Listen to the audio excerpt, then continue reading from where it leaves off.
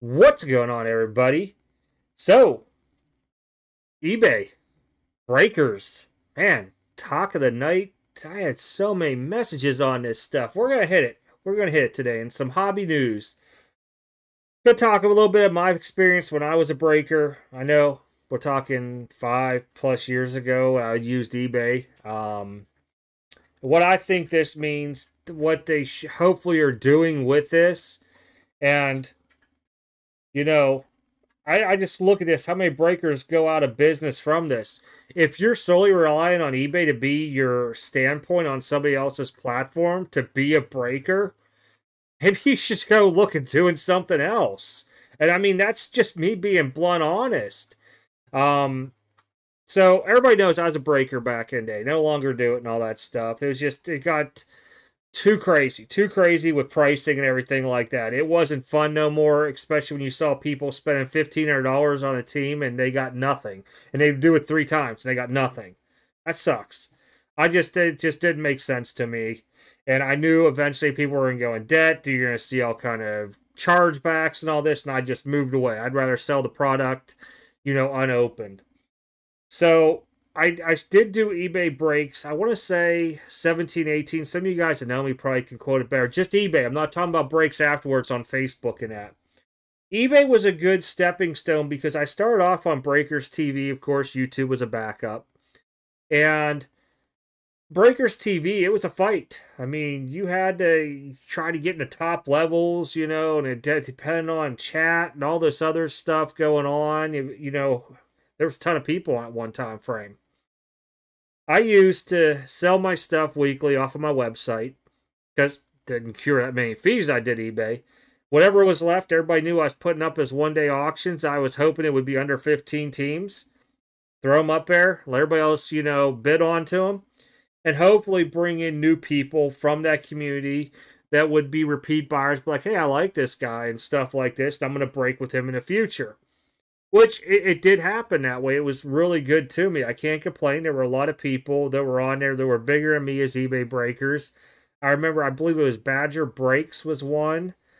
I'm trying to remember the other guys. I believe Gator Box Breaks might have been on eBay at one time frame, and a couple other guys. But I remember we used to send email messages back and forth, just trying to see what the other guy was doing and being cordial, and there was never no harm, no foul onto it. But during this time frame, I had some of the bigger breakers like, man, if you're relying on one platform, what happens if this platform says you can't be a breaker no more? Or they're like, hey, we're shutting our door lights off. What are you going to do then? This is what eBay's doing, basically, a lot of people, in a way. They're shutting the door on a lot of people. And a lot of people think they're going to go out of business. I've seen comments, oh, my family ain't going to be eat, my dog ain't going to be able to eat, my grandma ain't going to be able to eat, da-da-da-da. Hey, hard talk right here. You might like it, you might not. If you are a business owner, you cannot rely on one platform that is owned by somebody else. You need to be like, all right, God, I have till July 18th. That's 1 month to rebrand myself on other stuff. And so what I'm going to do is all my customers, I'm going to now stream it on YouTube, do my breaks. And hopefully everybody will come find me on YouTube, be like, hey, from here on out, my breaks are be solely on YouTube. Here's a cheap website, you pay $40 a month for. Buy your breaks through there. You have to be innovative onto this. You can't just say, oh, no, it's the end of the world, all this stuff like that there. It's not. And if you're not a big breaker, you're like, oh, they're only giving big breakers privilege. You got to remember, the big breakers, some of them on there, they put in time, work, and effort to get to where they are. If you're only doing this, a couple nights a week, one night a week, a couple days a week, and you're only doing a box here, box there, and these guys are rolling through case, half case, mixers and all this, they're putting in time. That's why eBay's going to keep them, because they have, they're getting money from them, a lot of money, and two, they're hopefully looking at their background saying, hey, this guy has credentials, they got their EIN, they got sales tax licenses, they have actual distributors that you have to have these licenses to get product from and all this other stuff. And I'm hoping that there's some kind of backstory why eBay's doing this. Now, whether it's, in competition with like these guys on Whatnot that are like exclusive whatnot breakers and sellers, and I know Fanatics is trying to do the same thing. Maybe eBay's trying to hit it now before they lose some of their big clients. I don't know offhand. I know back, I think it was late 17, eBay had a questionnaire come out whenever you. So when I was breaking on eBay, you had to really watch your wording, and that's where a lot of us came into play to help each other out on the wording. Then all of a sudden they allowed breaking, okay? During that time frame, they had a questionnaire come out. Maybe people remember there were breakers back then. I filled mine out. Oh, I don't know, 4 or 6 weeks later, I get an email. Would I be interested in doing a phone conversation with an employee at eBay? Blah, blah, blah, blah. Like, what the hell? We'll do it. They called, direct time, all that stuff with me, man. It's great. Had a good conversation. I told them, listen, a lot of these guys, they're buying their stuff from like Steel City, Blowout, Dave and Adams, yada, da, da, da. They probably don't even have real licensing and everything like that there. If you're establishing breaking, you know, a DUNS number, all this other stuff, I mean, I told them I would prefer that, you know, you have some type of credentials to do it other than just letting every Tom, Dick, Harry, Shelley, Nancy, and Karen out there be a breaker. And I explained my points across. They took consideration. They never used it. And now we're at this stepping stone onto it. I mean, I'm not saying, you know, my words I know were heard whenever they did the little questionnaire live on the phone call and that, but they never implemented any of this stuff. To me, you have to have something onto it. How many people remember breaker culture? Come on, guys, raise your hand. Oh, raise your hand right here. Yep, breaker culture back in the day. It was a place where you go on there and you could read reviews about your breakers. You could say, oh, crap, I don't want to get with them, man. They don't ship good, da-da-da-da. They take too long to fill, whatever it may be. Good idea. I think they lasted maybe like a year max, guys who know what breaker culture is. What do you say? About a year they were out there. Group break checklist. You guys used to have a list of all the breakers. I think was it Tom Wolf? You run that if you're watching this. Do you guys still do that? I haven't looked in a long time frame on group break checklist to see if they have a list of breakers or not. Trying to think here, some of the other stuff. But, I mean, stuff's evolved over so much time here. A lot of it during COVID, where COVID just shot things out the roof and everybody wants to get rich quick, all right? Get rich quick schemes. Breaking was never like that. Like, I tell people, you know, back in the day, making $100 on a break that was, you know, a low-end product was really, really good. A lot of time, a lot of effort put into it. You know, you had to break X amount sometimes to get the better product and all this other stuff. Days when your, what do they call it, account rep would call you up. Dude, take 5 more cases, please. I'll give you 30 days to pay for it. Blah, blah, blah, blah. Those days went away very, very quickly. But with eBay here sending this out and reading through what I call the toilet read, it's quite humorous on some of it because oh, eBay's shutting the doors. They're going to drive me out of business. If you're relying on eBay as your sole thing, yeah, they are going to drive you out of business. I mean, you're not on there just, you know, selling individual cards anymore. You're out there, you know, using their platform to get their customers to buy from you. And we don't know what the backstory is. Maybe they've had to kick out X amount of dollars over time because of crap that went on. And it's come out of their pockets. I don't know.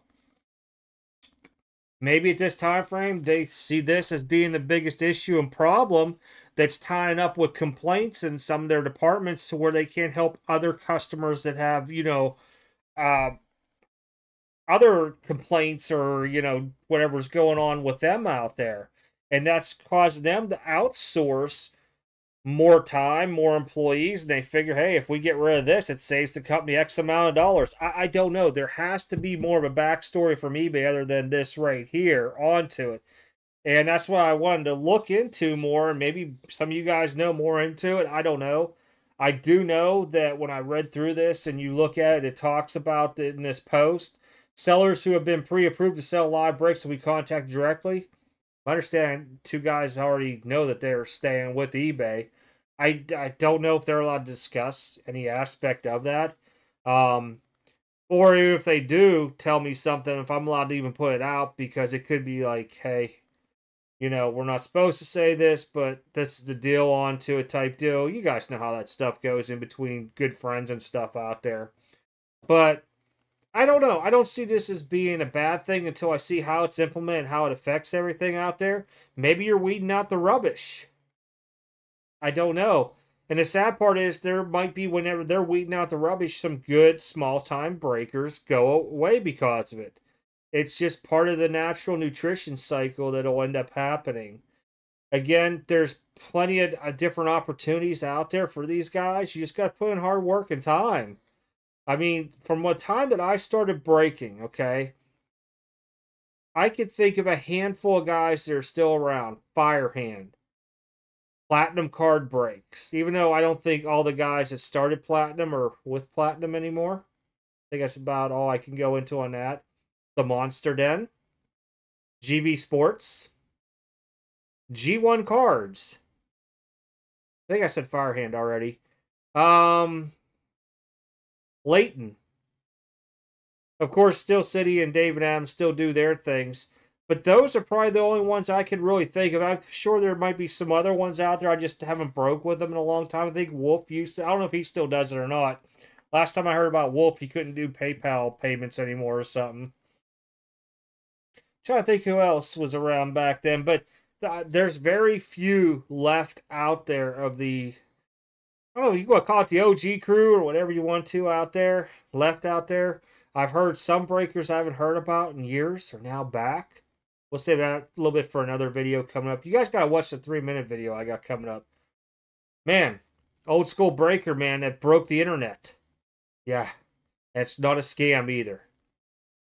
But with this here, while it is hobby news, it affects a lot of people. You know, at the same time frame, hopefully, you had other avenues that you could do this on, to where you could reach back to your customers saying, hey, I can no longer do breaks on here. Or during your breaks, you know, you send them to another platform to where you're doing the viewing of the break and stuff like that. Maybe say, hey, from now on, everything's got to be handled here after July 18th, blah, blah, blah, blah. Maybe people stay. Maybe you have to go and pay whatnot fees or loop fees or I don't know where else that strictly like sports cards, because Twitch and YouTube, IG, I don't know if you can do breaks on Twitter or not, but there's going to be other opportunities. You just got to find them, put into work, and hopefully it works out. If not, hey, move on. You got to find something else that works out there eventually. Why some of the best in the game have to reinvent themselves time after time after time after time again and tweak every so often onto it. And trust me, when I was a breaker, all these like sudden things or big things like that sucked, but you just had to always turn around and see what's next onto it. A lot of it dealt with just the distribution of the product. Couldn't tell you how many times that we hated our reps and hated everything out there, and all of us would talk behind, and we're like, well, I was told this from my rep, da-da-da-da-da. Well, we share the same rep, and he told me this. I'm like, what the hell is going on with all this? You know, in everyday life, you're going to have drama. You're going to have events that affect you. It's how you bounce back. And basically, you know, switch the mind to think, how do I become better not using this platform? Do I go into my own platform where there's my own website where these people can buy, my customers can buy, they can find me? Do I have the money? Does it make sense to do all this? You know, you have to re-look at it all. Is it going to behoove you to do it in the long run? Hopefully, eBay selects the right breakers to keep on to there for them. We'll see how this all turns out here in the near future. Guys, other than that, I've been blabbing way, way, way too long. I'm out. Catch you guys next video. Gotta watch the next video. A warning ahead of time. If your significant other or children in the room, they need to do a bot face and head on out on that next video. Later, guys.